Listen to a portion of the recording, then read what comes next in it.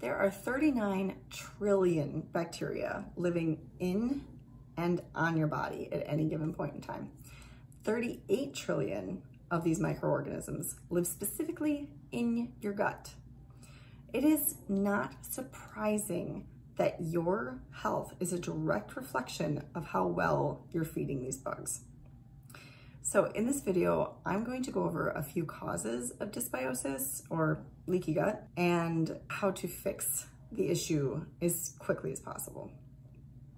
So I'm Carly, for anybody who hasn't seen my videos. I'm a plant-based nutritionist, and I typically come out with videos once or twice a week, just on general plant-based nutrition information.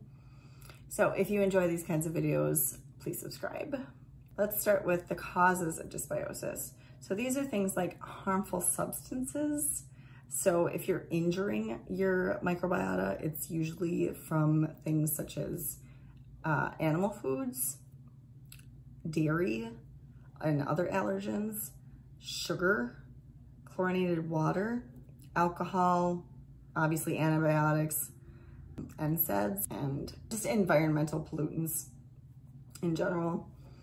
And then we have stress and trauma that can damage your microbiota.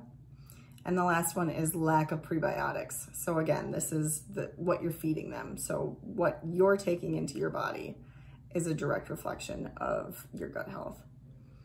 So how to go about fixing dysbiosis? So first of all, you want to remove the harmful substances, obviously.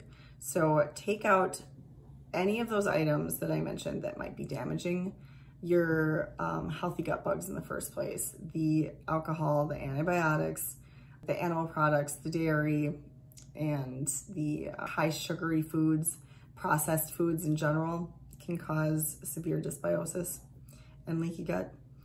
And then you're gonna want to replenish the good bugs with high fibrous foods. So things like whole grains and legumes. Those are the top most fibrous foods food categories you can implement into this dietary change. And then you'll have your fruits and veggies, nuts and seeds.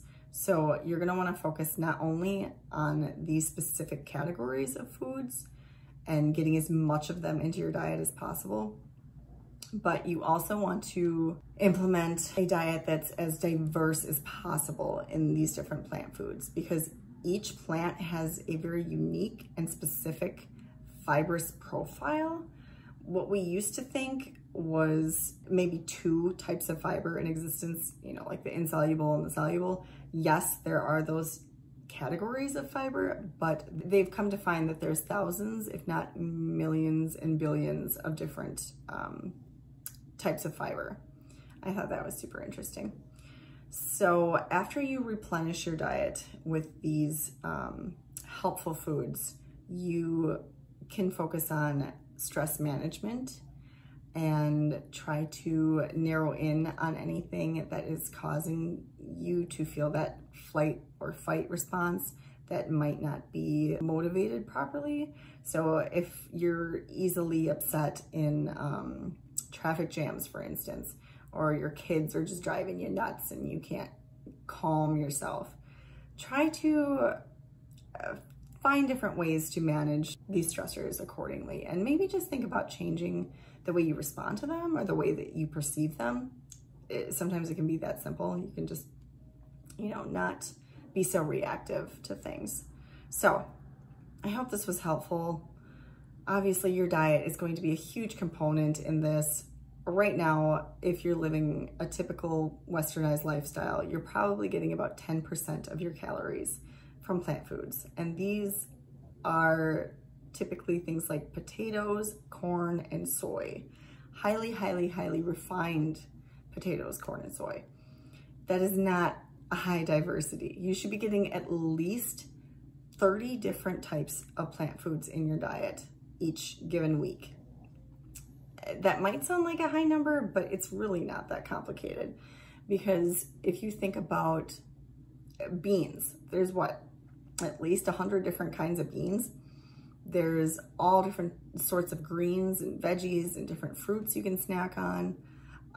The grain family is expanding, but I think the spices and the seasonings are a great area to kind of expand the antioxidant profile and the phytochemicals that you're taking in on a given day.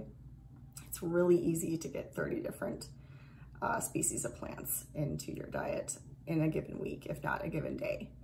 So again, I hope this video was helpful, and I do have a series on this information on healing leaky gut and the microbiome in general. So be sure to check those out. I'll link them below, and I will see you next time.